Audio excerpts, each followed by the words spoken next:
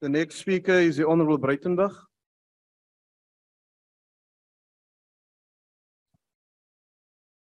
Thank you, Honourable House Chair, Honourable Members. We are here to debate the failed extradition of the Gupta brothers from the United Arab Emirates to South Africa. This case has captured the attention of the nation and has raised significant questions about international cooperation, the rule of law, and the fight against corruption. First and foremost, we need to understand the context. The Gupta brothers have been at the center of corruption allegations and investigations in South Africa for several years. Accused of exerting undue influence over key government decisions, the Gupta family's alleged involvement in state capture has had severe repercussions on the country's institutions, economy, and public trust. Their extradition has been sought to hold them accountable for their alleged crimes and to restore faith in the rule of law. South African citizens expect them to be held accountable and to return the vast sums of money stolen. One wonders why they were permitted to leave in the first place.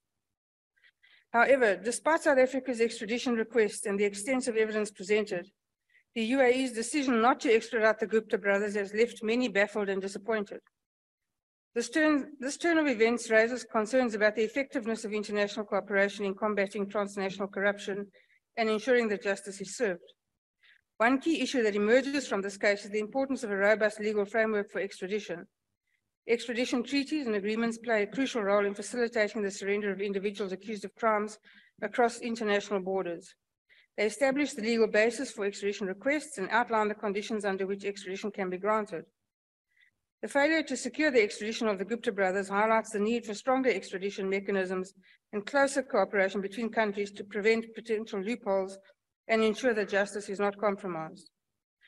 Moreover, the case underscores the significance of international political will and diplomatic efforts in extradition matters. Extradition processes can be complex, involving not only legal considerations, but also political and diplomatic dimensions.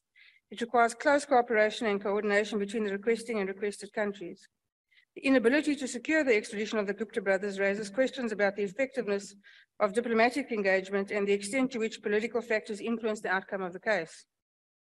Another critical aspect that emerges from this failed extradition is the need for international cooperation in combating corruption. Corruption is a global issue that transcends national boundaries, and it demands collective action to address it effectively.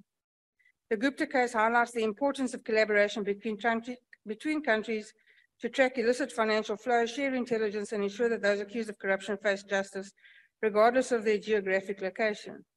The failure to extradite the Gupta brothers not only undermines South Africa's efforts to combat corruption, but also sends a discouraging message to the international community regarding the fight against this pervasive problem.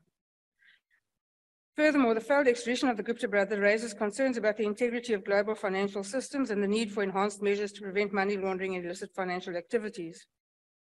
The Gupta family's alleged involvement in corruption and state capture has been closely linked to illicit financial flows. This case emphasizes the importance of strengthening international financial regulations, promoting transparency, and cooperating to combat money laundering and financial crimes. By doing so, we can prevent individuals from exploiting loopholes and evading justice by seeking refuge in other jurisdictions. This must start by finding out where the Guptas actually are, and it's no good, Mr. Minister, gallivanting in Abu Dhabi unless we actually know that they're there.